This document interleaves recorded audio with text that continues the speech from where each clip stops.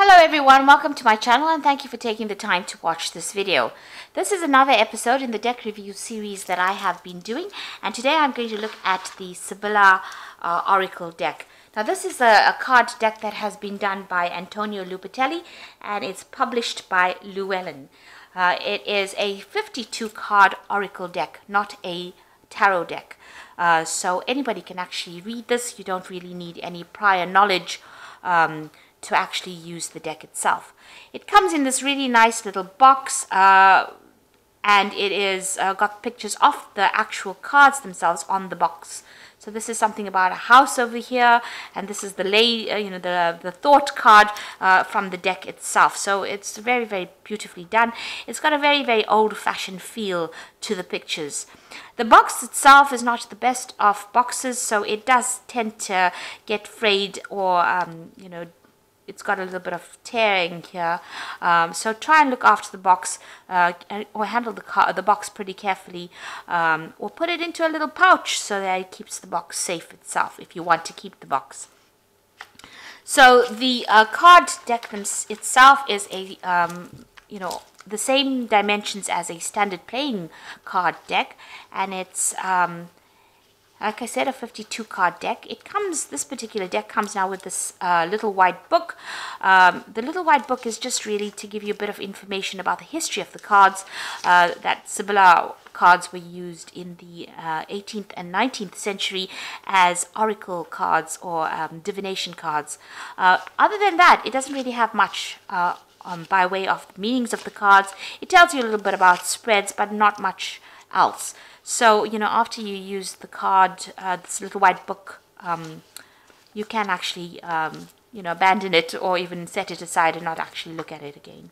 The cards themselves are pretty nicely done. They've got a little green border and they've got some kind of floral design on the back. So very, very pretty. And the face of the card, or the front of the card, has got a white border. It's got the picture centrally. It's got the playing card insert to the side. The card is numbered at the corner over there. And the actual label of the card is given to you in those 5 different languages. The main label being in French at the bottom, but it's got the labels in English, Italian, Spanish, and German on the corners of the card over there. So I'm just going to take you through the cards themselves and just show them to you. You can have a look and see. They're quite easy to actually read. So this is number 1, and it's love. Number 2, as sincere friend. Number 3, absence. Number 4, waiting. Number 5, a lot of money. Number 6, the sweet card. Number 7, contrary or displeasure. Number 8, infantilism. Number 9, chattering. Number 10, anger. Number 11 is hope. Number 12 is enemy. Number 13 is impediment. Number 14 is flatterer. Number 15 is faithfulness or affection. Number 16 is loyal. Number 17, inconstancy. Number 18 is gamblers. Number 19 and 20 are consultant cards. So whoever you're doing the reading for, you lay these cards down and then do the reading for them. So you've got the male consultant and you've got a female consultant here. Number 21 is fright. Number 22 is angry woman. 23 is the soldier. 24 is the city house. 25 is the country house. 26 is the wedding. 27 is weakness. 28 is thought. And this is the one that is on the card box itself, the picture that's on the card box itself. 29 is presence. 30 is a loss of money. 31 is protector. 32 is trap. 33 is the trip to the country. 34 is pleasant pastime. 35 is quarrel. 36 is delay. 37, pensioner. 38, reconciliation. 39, important revelation. 40 is success. 41, surprise. 42, tenderness. 43, a blonde woman. 44, a widow. 45 is some money. 46 is a letter. 47 is a dark-haired man. 48, a dark-haired woman. 49, a thief.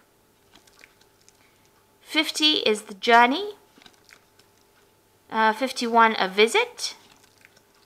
And 52, victory.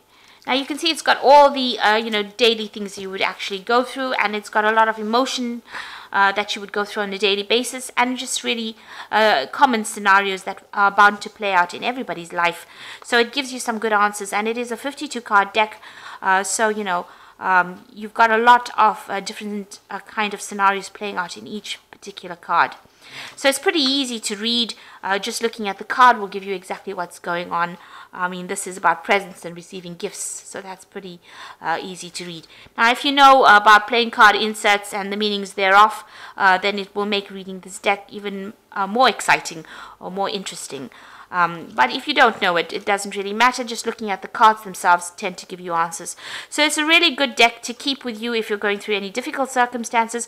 You can actually use it to enhance your tarot card readings, or you can just use it as a standalone deck by itself. So a very, very beautiful deck. Now I shall put the details of the deck and how to get a hold of it, links to Amazon and eBay, in the description box. So you'll just need to click on the links to get a hold of the deck. And I hope that you buy it and enjoy using it, because I did have used it and I did enjoy using it. And I think it's a very, very easy deck to use, especially if you want to read cards but you don't have the time to actually learn the tarot off. This gives you really, really quick answers, and it'll give you make your readings much better if you use it even to enhance your tarot readings. So I hope you do give this deck a try, and thank you so much for watching. Now take care. Goodbye.